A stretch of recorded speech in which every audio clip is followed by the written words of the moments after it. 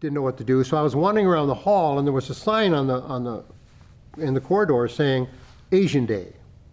I went, Asian Day, that's interesting.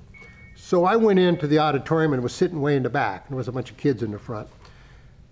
And there was a guy up on the stage leaping around like a butterfly, slapping his leg and spinning and punching at the air and talking, you know, in Chinese. So then afterwards, after he got done with his form, he went up to the microphone and he's talking about what he's doing is called Kung Fu. It's been around for a couple thousand years, blah, blah, blah. It was a deadly way of fighting and all that. Well, I'd been a boxer in the military. I'd been a street fighter. And I thought, this kid doesn't understand what fighting's about, because he was jumping around like a butterfly. So when he was done, there was a little group and they're talking. So I went up and I'm listening to him. Now I'm 225 pounds, about 5'9½". Tough guy. I mean, my attitude was, look out, you know, I'm tough. So I'm telling the kid, hey, you know, let me be honest with you. We don't fight like bugs over here. You know, he went, oh yeah.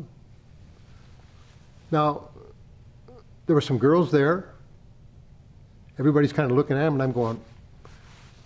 So Bruce said, take a punch at me. And I went, what?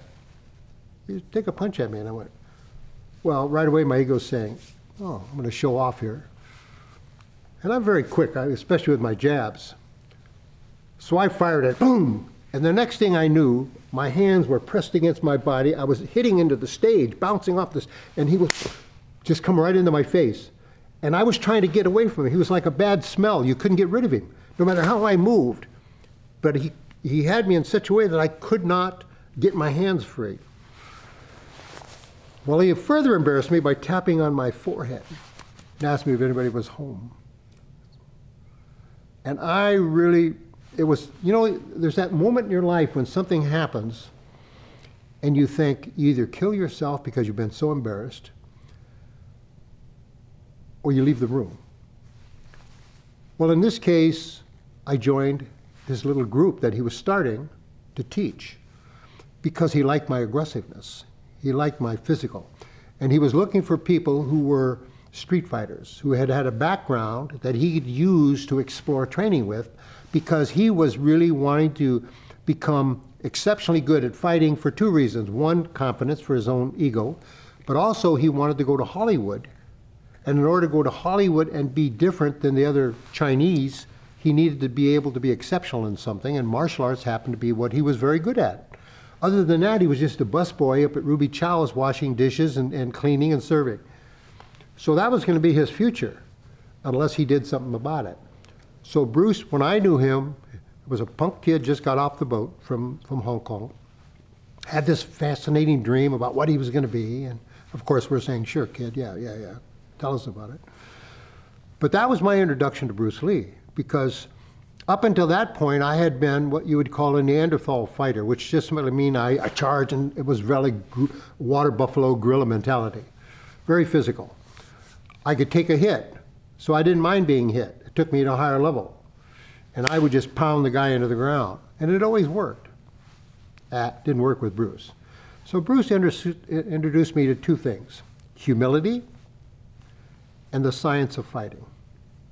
And there's where Bruce then began to use us as sort of backboards to investigate, to explore, to discover different fighting concepts and principles, and this is why I'm so academic in how I approach martial arts, because I follow that same formula to look at karate or kung fu or Muay Thai, I don't care what it is, not for the quality of the art, but the quality of the elements in the art, like the pieces, the punching, the kicking, the closing, the whatever they do, and see how it relates to me as a person. And Bruce would, you know, had a scientific way of breaking things down. So it was a fascinating transition from me being a punk kid and evolving up and going through a lot of personal growth and discovery, and then running into someone who, God, this 50 years later, still influencing my life. Who would ever believe it? But at the same time, it was something that I wasn't aware of, but it was something that I really again, from a martial arts standpoint, was able to step back and reevaluate my fighting skills, my perception, in two ways: what martial arts was, and the other was who was I as Jim DeMile, a fighter. And I realized that I really wasn't a fighter. I was just like a gorilla brought out of the jungle and let loose and would do whatever to survive. Whereas Bruce was like a Baryshnikov or a Nureyev. Just the beauty of what he did so effortlessly. And I can demonstrate some of the things for you. So, but anyway, that's just a simple overview of me.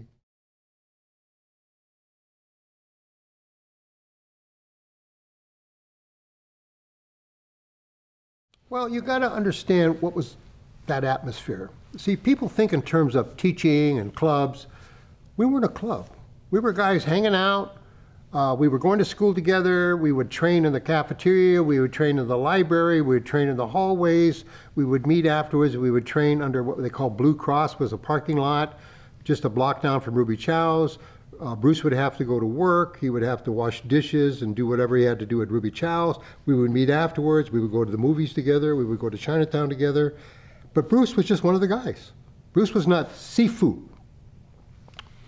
He was just, and when we trained, we listened to him because we really liked what he did. But as soon as training was over, he was just one of the guys. And so when we would talk and we would interact as a bunch of guys exploring a lot of ideas about fighting. Because we did not recognize Bruce as outstanding like people would today. He was a guy who was just very impressive as far as his intellect and how he approached fighting and all that. So we listened because none of us did that. We were really, again, Neanderthal. We just fought. But we didn't think about it. So when Bruce dealt with each of us, he would deal with me relative to what he thought I could contribute to him. So he would work with my boxing skills, my jabbing skills, my combination skills, my slipping, and all the kind of things that were my backgrounds, plus my just pure spontaneity of attacking like a water buffalo. All of these things gave him ways to explore how to deal with this. Now over here we had Jesse Glover, who was a karate background, a judo background. He would deal with Jesse relative to that. So you had to look, when we talked about teaching and training, it was relative to what we were particularly good at that would allow Bruce to focus on your interaction with that particular skill. So it wasn't that he came in with a Kung Fu system and says, today we're going to practice stance, and punching. And no, it was none of that. Today we're going to practice punching, but that was a word in which we're going to really explore what is punching. So the boxer would talk about his view of punching. The karate guy would talk about hi-ya versus vertical, speed versus power. It was exploratory. So when you're talking about learning and training, people immediately see a gun or a club, a dojo. No. Wherever we were was our club. We'd go into a samurai movie and we'd come out and all suddenly we'd all be samurais and we'd be fighting like samurais, and it was fun. But again, it was very loose, it was very spontaneous, and it wasn't teacher-instructor. It was just a guy who knew a lot of information that we were interested in, because we were older than Bruce. We were not particularly interested in fighting because we realized that you get in a fight over here, you get shot. You don't drop down and say, oh, okay, man, let's go at it. Nah, it doesn't work that way. Well, back in the 50s, it was more physical. I mean, guns were not the big thing. But the thing about Bruce was that Bruce was really into the physical because of Hollywood. He wanted to be able to develop phenomenal skills in which he could impress anybody with his technical skills, and as well as his own confidence so that he could believe in himself. So he was motivated different than us. I wasn't interested in fighting because fighting meant I would get in trouble. Trouble meant I was going to go to jail because the judge said, be clean. I had a 3-year deferred sentence, which meant that I had to be clean for 3 years, and then they cleaned my record. So I wasn't about to go around getting in a fight. I didn't think of that. And Jesse we were all older, trying to just go to school and find some responsibility. So Bruce's potential motivated him different than it motivated us. I was just interested from a scientific standpoint. How could I, as the toughest guy in the world, be embarrassed by some 18-year-old punk kid who weighed about as much as my leg? I mean, it fascinated me. So when I listen to him and I think, how can he be so phenomenally fast? How can he shut me down as fast as I am, as good as I am, as aggressive I am, where I can do nothing? So what I teach is relative to the concepts and principles that I learned at that period of time. And Bruce was learning at the same time. It wasn't that he knew all this. He was just a student himself trying to teach. But he had guys around him who fed back to him, challenged him, so that he evolved. But in order to evolve, we had to evolve. Otherwise, there was no need for us.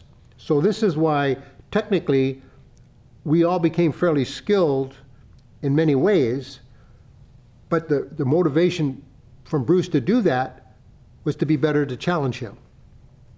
So there's where, again, it's so different than an instructor who has a school and he's teaching the students and they pay him. I never paid Bruce a dime. I mean, there wasn't dues, there wasn't fee. Why? We trained under Blue Cross, we trained in parks, we trained, you know, like I say, and Bruce didn't see himself as an instructor. He used to say, I'm not a teacher. Well, he wasn't. He was only 18, and he himself was just trying to put together a lot of the concepts and principles he had learned in Hong Kong. So you got to look at my position and my thinking and my relationship with Bruce much different than when he went to LA and met Danny Nasanto and he met all that and started the JKD. Then he was Bruce Lee. He was a guy with JKD. Totally different world, totally different application when we talk about teaching and training. One of the important points about understanding how Bruce became so good is he understood the science of energy. One of the things is that for every strong line, there are always 5 weak ones. Now this is very important in being able to control and manipulate someone. What I mean by that is, if your opponent is big and strong, very powerful, and you oppose the energy and he's stronger, obviously he's going to push you back. So the whole idea is to come in contact with the energy, feel the energy, and then what you have is a trigger point that your brain knows that to oppose or not. But not only that, is how to manipulate it. So we know that his energy coming this way is power. Where are his weak ones? If he pushes, that's a weak one. That's a weak one, that's a weak one, and that's a weak one. In other words, he could bench press 400 pounds, but that doesn't matter. It's always the same. No matter how much energy he's got going this way, he always has the 4 up and down. But the 5th one, the 5th weakness is this way. As he pushes, this isn't the direction he's pushing. So this is something that you have to understand when you're learning martial arts and self-defense on how to control somebody bigger than you. You need to be able to understand that it has to be a feeling of response rather than a thinking response. You need to train and understand that when you touch somebody, you can manipulate them always into a weak angle. So that if I'm touching someone here and his energy is coming into me and I feel it, I can suddenly redirect it into a trap control position. Because I know that he has all these weak angles. But also he has a base that once I break the base, he now is incapable of countering me. So therefore, when I am trying to teach a student, I don't get into technique, I get into the concept and principle of what makes the technique work.